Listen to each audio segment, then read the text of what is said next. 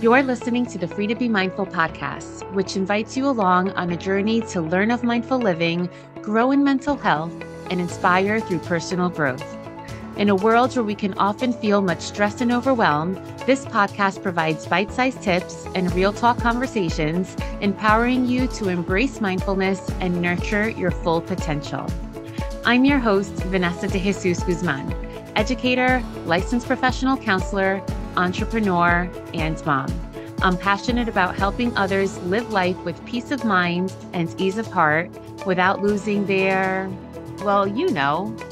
here we go. Hello and welcome to episode 167 of the Free to Be Mindful podcast. I hope that you're feeling good, looking good, and doing better in this world than you were yesterday. So it's so funny that despite it being 2 years since I've last worked in public education, my brain still functions on a school schedule. Now, don't get me wrong, I don't get up as early as I used to, but my brain still runs on a school calendar. I used to joke that the month of October is everything month. And in addition to it being breast cancer awareness, it's also school violence prevention month, domestic violence awareness month, Red Ribbon Week having to do with drug awareness towards the end of the month, bus safety month, and specifically in the state of New Jersey, the first week of October is designated as the Week of Respect, which focuses on the importance of addressing and preventing bullying. And this came from the Anti-Bullying Bill of Rights Act around 2010 or so. So during the first week of October and throughout the entire month, all schools, public schools in the state of New Jersey are mandated to bring awareness to bullying prevention. Now, I'll have to tell you first and foremost that I really dislike using the B word, bullying, that is. And that is because I used to be the anti-bullying prevention specialist. What a title, right? So anytime that a student thought that they experienced or witnessed an act of bullying, we used to have to do this entire investigation to see if the action was indeed bullying. Then we have to write up a whole report, and that would go to the Board of Education. And then after that, the parents would be informed to see if their child was indeed a victim of bullying or an aggressor of bullying. It was this whole big to-do to address kindness or lack thereof. And it was definitely very important. It just made the role of being a school counselor a little bit foggy when you weren't supposed to be getting kids in trouble, but yet you had to do this whole investigation, which sounded as if you were working for a state police department or something like that.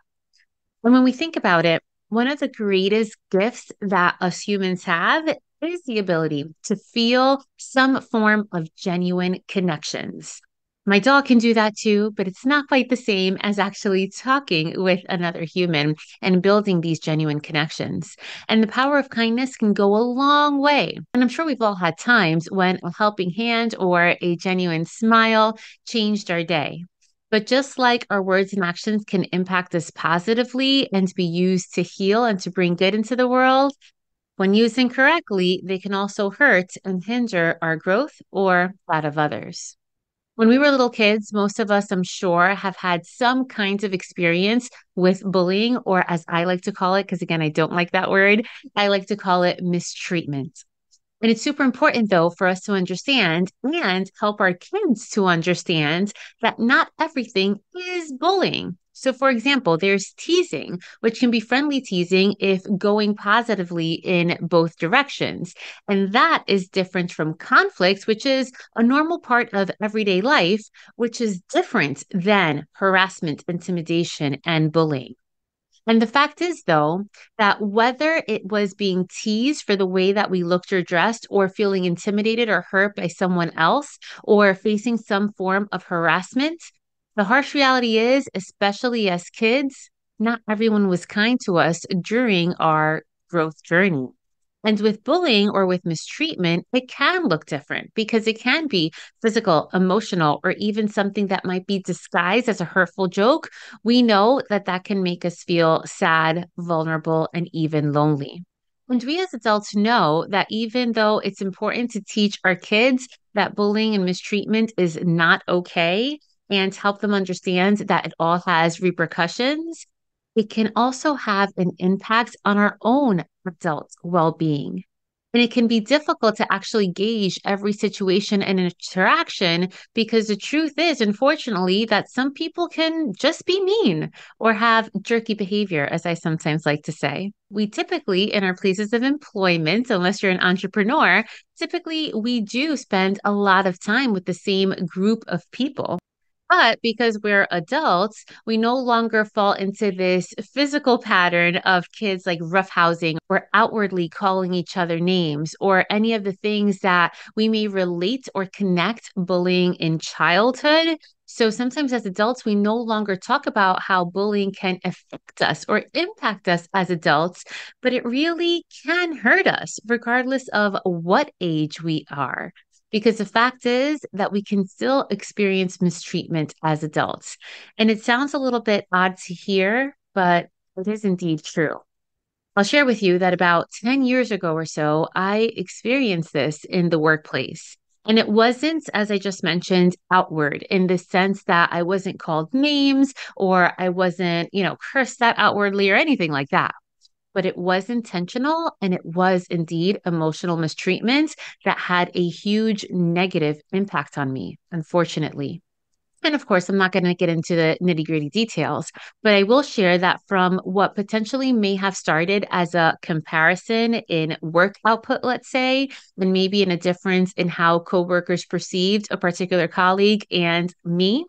It resulted in ongoing instances where I was intentionally excluded, where untruths were told about me to higher ups, which impacted the way I was perceived to others, where information was intentionally not shared with me so that I would come to meetings and look unprepared. And as a result of these type of actions, and trust me, there's so many more types of examples than just the few that I mentioned, but I'll leave it at that. As a result of this, my workplace felt uncomfortable. And for a number of years, I hated going to work. And I don't like using that word. But the fact is that I hated attending my job every single day.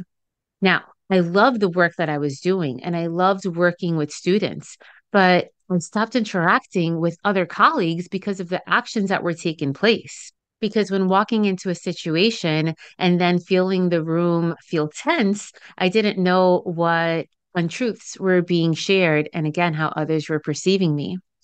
And that did a lot to my internal self talk. Because prior to these things happening, this person and I were very friendly.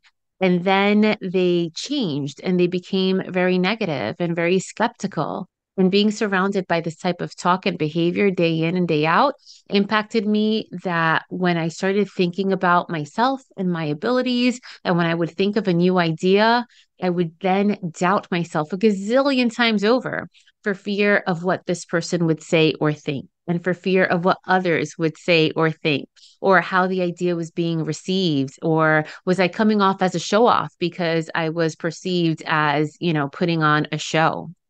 The amount of mental energy that was put out on this situation was so draining.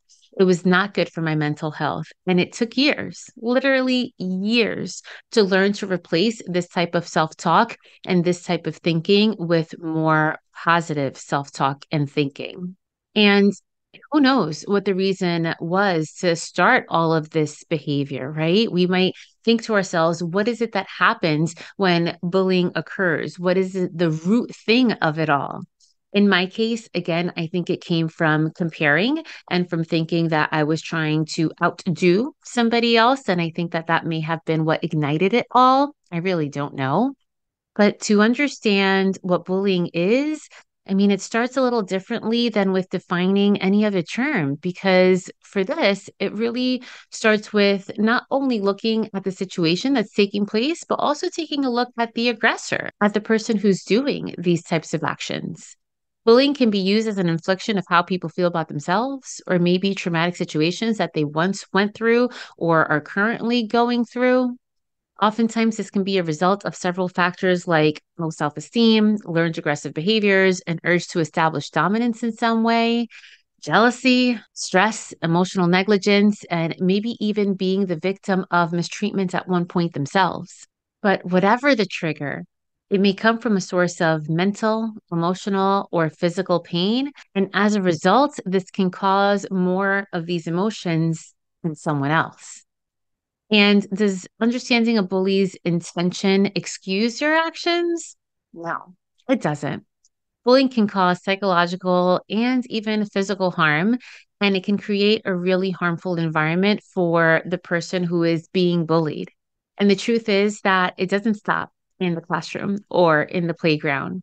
We see it in the workplace, we see it with random strangers, and even sometimes with our own family and friends. And we can see it in different ways, right? We may not see it as much in the physical sense as far as hitting, punching, kicking, anything like that, and maybe we might see it with verbal, like calling somebody else names or insulting or threatening. But more often than not, I feel as though we see it a lot with social, with spreading rumors, with public humiliation, with, setting up a situation that it causes the other person to look stupid. And we see it a lot in cyberspace, sending hurtful comments or messages online, spreading rumors online, pretending to make up a fake profile and hurt someone else. And if something is said or done to you that makes you feel bad or puts you in a position or in a vulnerable place, there's a huge chance that it could fall under this umbrella of harassment, intimidation, or bullying. But as adults, though, we tend to brush this off because we think, well, we're no longer kids. Like words shouldn't hurt us this much, and the actions of others shouldn't matter, and we couldn't or shouldn't care that much. But the fact is that words do hurt, and we can feel the impact of other people's actions. Of course, we do.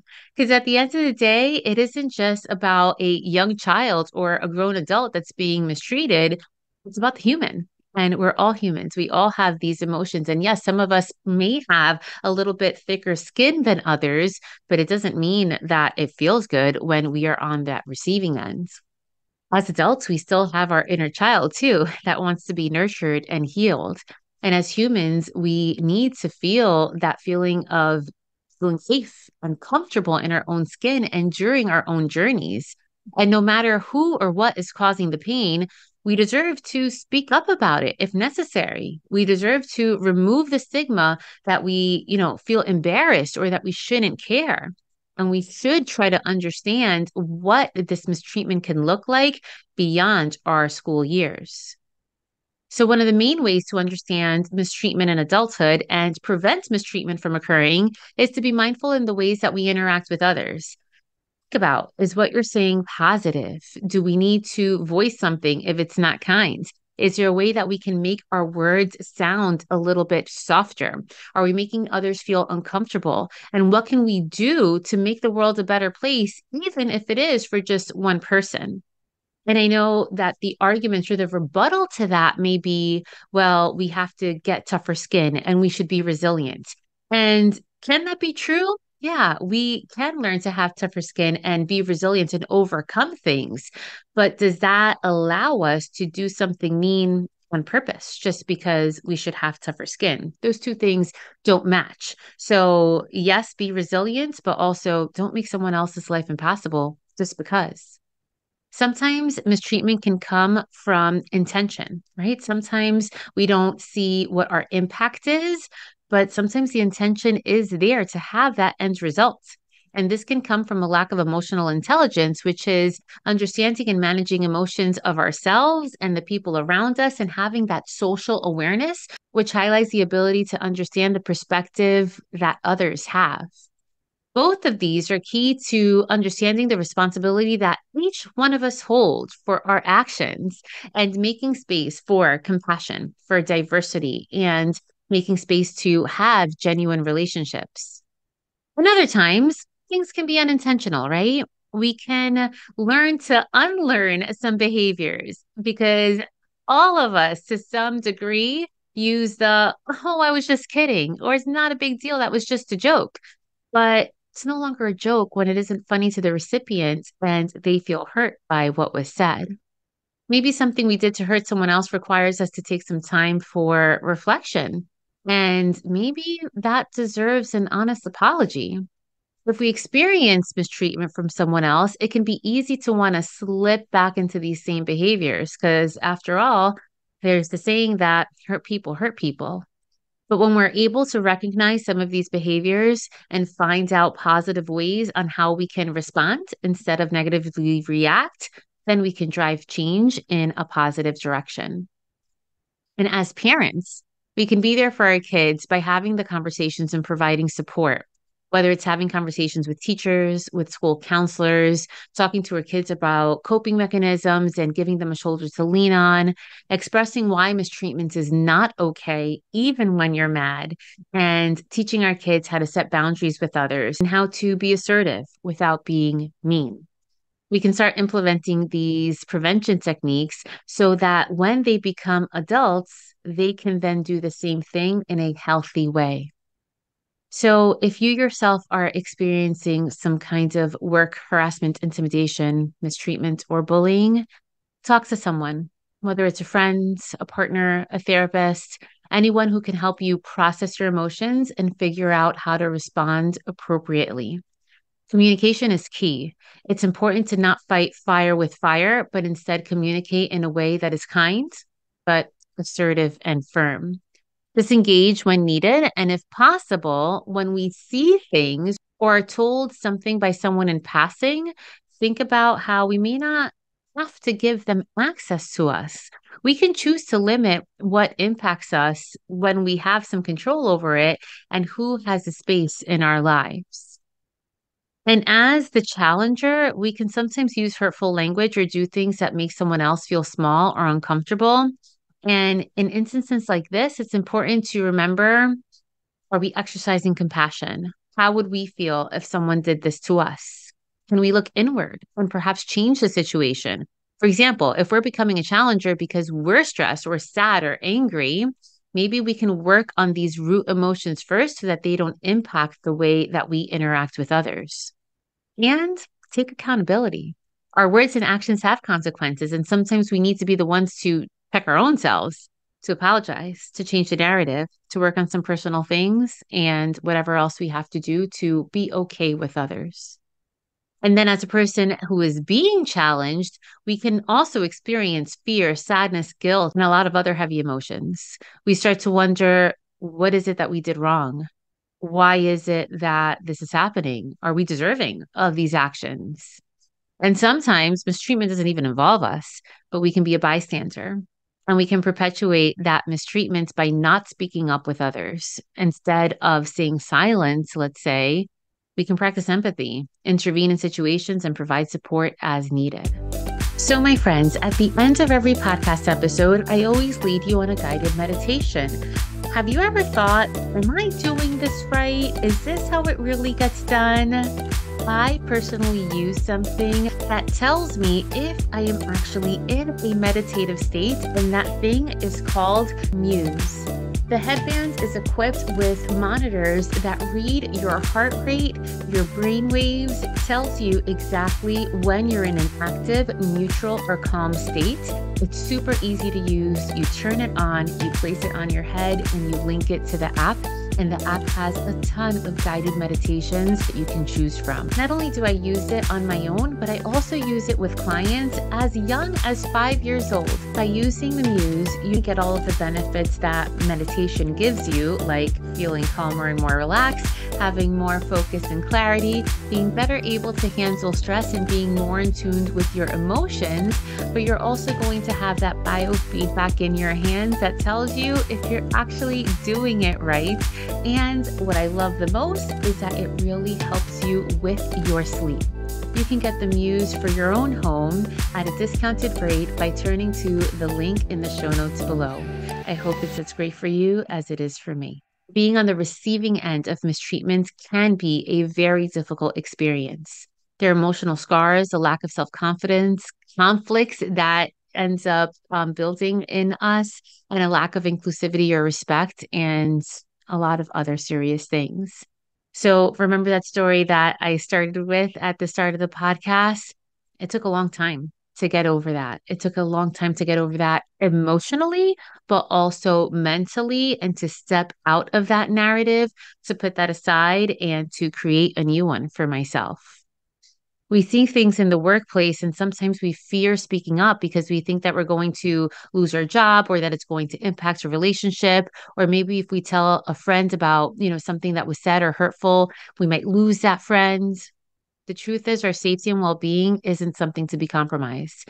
We all deserve to be able to speak up without worrying about what will happen to us. And a good workplace should help us grow. A true friendship wouldn't end just because we had a hard conversation. Because when we stand up for ourselves and receive the right support, we can get past that mistreatment. And as someone who's experienced this mistreatment, as someone who's a mother, a partner, and a friend, I know that it hurts seeing people you care about being mistreated. But the good news is, with the right supports, the right awareness, and the right mindset, we can take action. I now invite you to join me on this short guided meditation. So, right now, regardless of where you are or what you're doing, I invite you to reflect on an experience you may have had, whether perhaps you were the target or the aggressor of mistreatment. Despite on what end you were on, think about the impact that you may have had, or the impact that was done on you. Whether this experience happened when you were in middle school, or whether it happened just last week at work, take a moment to reflect on this. Is this how you want to live? Is this how you want to be defined as? Is this the best version of yourself? Know that you are the only one who decides how you want to be remembered, how you want others to think of you. Know that you can redefine yourself at any moment you choose. Reflect on where you are, think about where you want to go, and make the steps to achieve this new reality. And remember, in a world where we are free to be anything that we want to be, we are always free to be mindful. Have a great week.